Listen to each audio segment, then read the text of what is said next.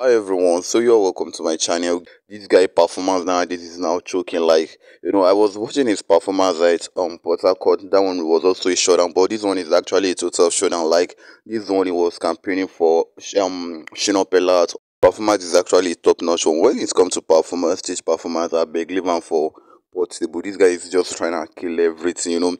A few days ago or a few weeks ago, he actually shut down his own performance by entering with a casket. But this time around, he didn't enter with a casket. He was actually climbing the.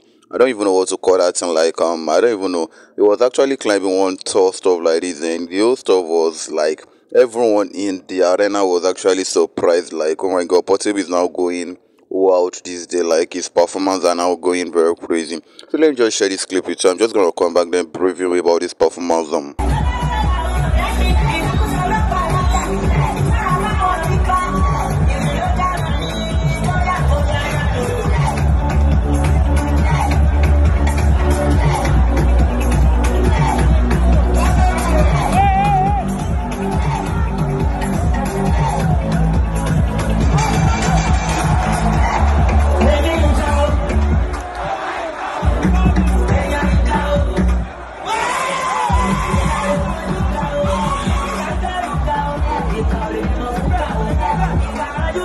So guys, he was actually invited over to perform at Shina Peller's senatorial campaign in Oyo State. To go over to perform. Like, he should just come and entertain the fans. Just come there like a musician is coming to perform. But he actually gave it.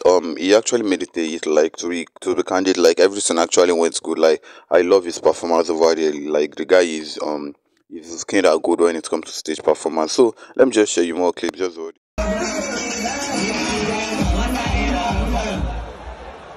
Yeah.